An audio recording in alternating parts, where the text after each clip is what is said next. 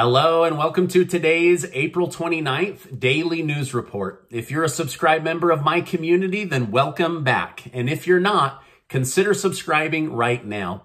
You watch this channel each day because I keep you in the loop on what's really going on in Washington, D.C. with President Biden and the U.S. economy. So let's jump right in.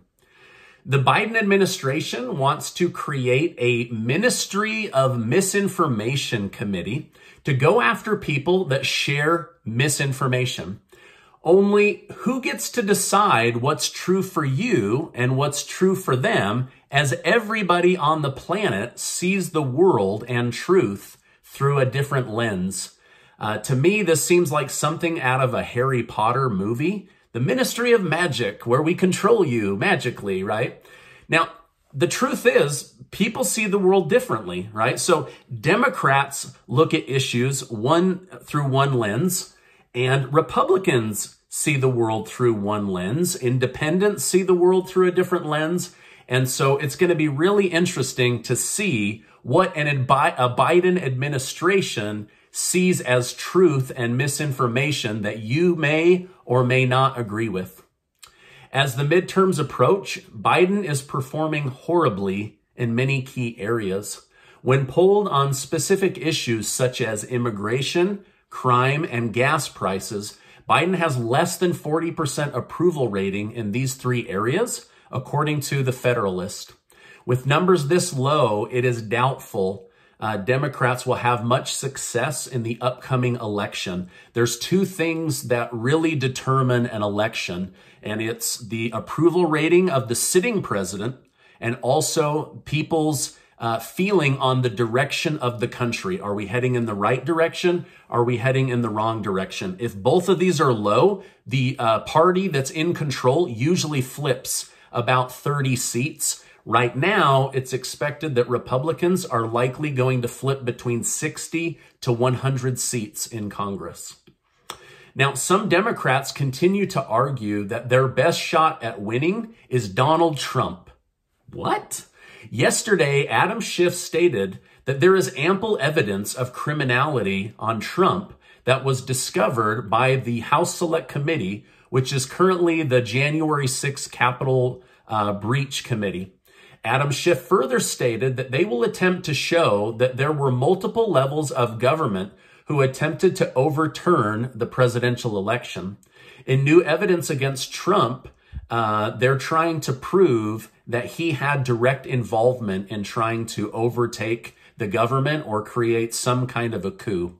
Now, you do need to keep in mind that Representative Adam Schiff pushed the Russia collusion hoax every chance he got on TV, and then it ended up being completely fabricated. And so you just have to be careful who you're getting your source of truth from. But I wanted to share that with you because it's in the news. Progressive Democrats say that they will up the pressure on President Joe Biden to remove Title 42 after a judge halted its progress. They say if Biden doesn't do what they say, they will label him xenophobic, just like they did Trump, meaning you're afraid of other nationalities.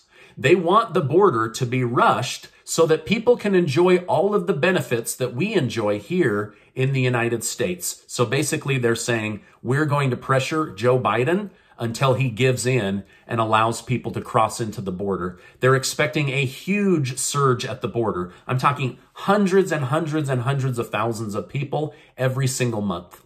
But here's what Biden has said he's going to do. And so let's hear him out.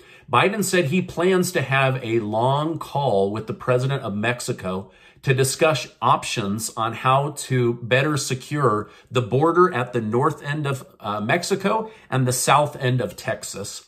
Now, shouldn't this have been something that VP Kamala Harris was working on this entire last year, since she was specifically charged with keeping the border safe? But now President Joe Biden has to step in and do that for her. A new poll showed 60% of the country wants Joe Biden's mental health investigated. They say he can barely hold a press conference, and the United States enemies are watching. Now, I have to be honest, I watch these a lot on your behalf. I don't know if you watch them, but they are hard to watch, and it is concerning to think about Vladimir Putin watching these, or North Korea, or somebody that does not like our country. Let me just roll one snippet from yesterday. That will enhance our underlying effort to accommodate the Russian oligarchs and make sure we take their ill-begotten gains. We're going to accommodate them. We're going to seize their yachts, their luxury homes, and other ill-begotten gains of Putin's kleptocracy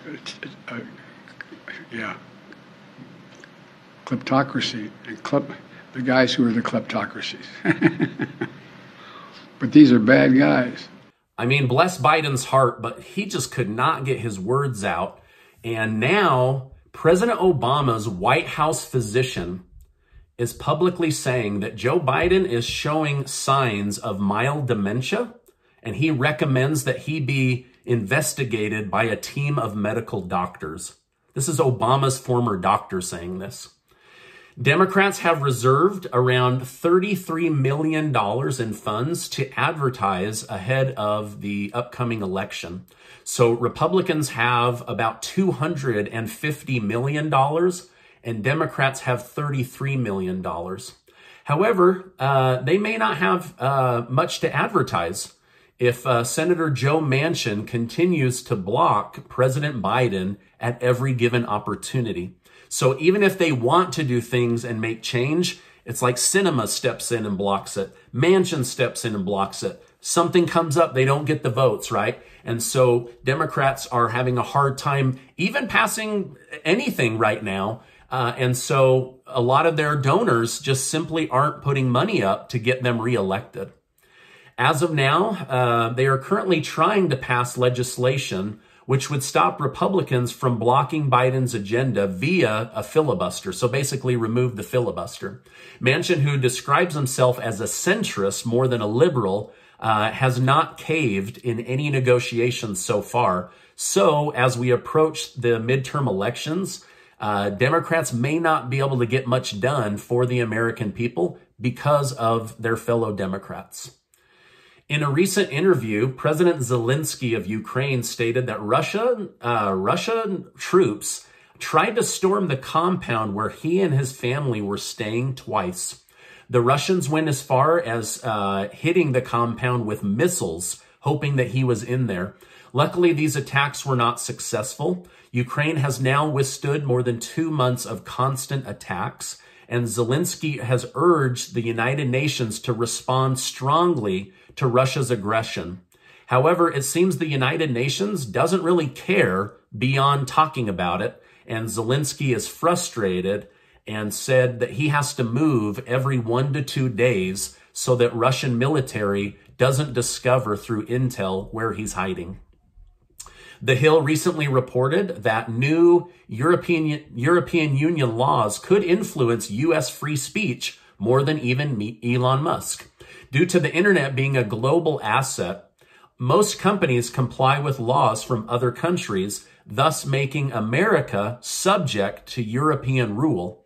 If you've ever been on a website where it's forced you to accept a cookie in order to move forward, this was because of Europe and not because of the United States. These new laws will become even stronger in 2024, which could force social media platforms to seriously combat disinformation or be blocked from doing business in Europe.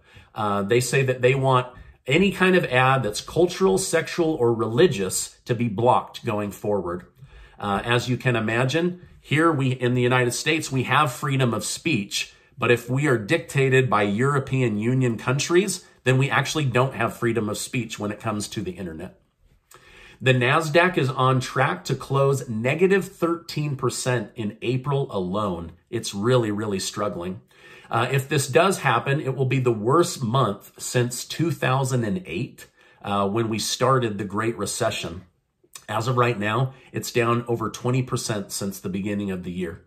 And Amazon stock fell 12% in 1 day and 20% in the last 30 days. This cost Jeff Bezos $20 billion, or roughly half of the cost of Twitter in 1 day. Ouch. I don't really feel bad for him, but these are huge numbers. In fact, Jeff Bezos said he couldn't believe the United States government allowed Elon Musk to buy Twitter just because he's a billionaire. Then Twitter users reminded Bezos that he himself bought the Washington Post so that he could control what people think via print media. What a hypocrite. Biden says he wants to wipe out $10,000 of student loan debt per person. This would cost the American taxpayers $373 billion, which is equivalent to all of the welfare help the government has given over the last 20 years combined. It's just an astronomically huge number. However, many experts are warning that this could be equivalent to throwing gasoline on the inflation fire. Experts argue that forgiving debt sounds great, but once you do it, it doesn't really get to the root cause of why people got into so much debt, and it would exacerbate the inflation we're already living through because that would immediately remove a stream of income for the federal government. Anyway, it's a good political pitch. I know there's a lot of people in the community that would benefit from that. I don't know if they're going to do it. I'm just updating you on what Biden says he wants to do and what economists are saying could actually happen. Now, this is my update for today. As I know more, I will definitely come on and share more with you. I'm going to release a couple of other videos about the border so that you can go and see what's going on with the border. Also, I'm going to release about how they want you in masks while they go have maskless parties. Total government hypocrisy exposed. Now, this is my update for today. As I know more, I will definitely come on and share more with you. The month of April is almost over. Make sure to get your name in to be one of the winners of the $100 gas gift cards that Casey and I are giving away. We want to add 1 or 2 tanks of gas to 60 lucky winners, thanks to very generous video sponsors in the month of April. Now, before you go, I just want to remind you that you are amazing. Have a great weekend. I appreciate you being in my community, and I'll see you on the next video.